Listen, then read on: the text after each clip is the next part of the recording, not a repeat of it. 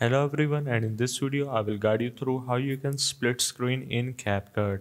So first of all, open up your CapCut and open up that particular videos or project from which you want to do this process. So I will simply this video and I will select this video as well and click on the add button.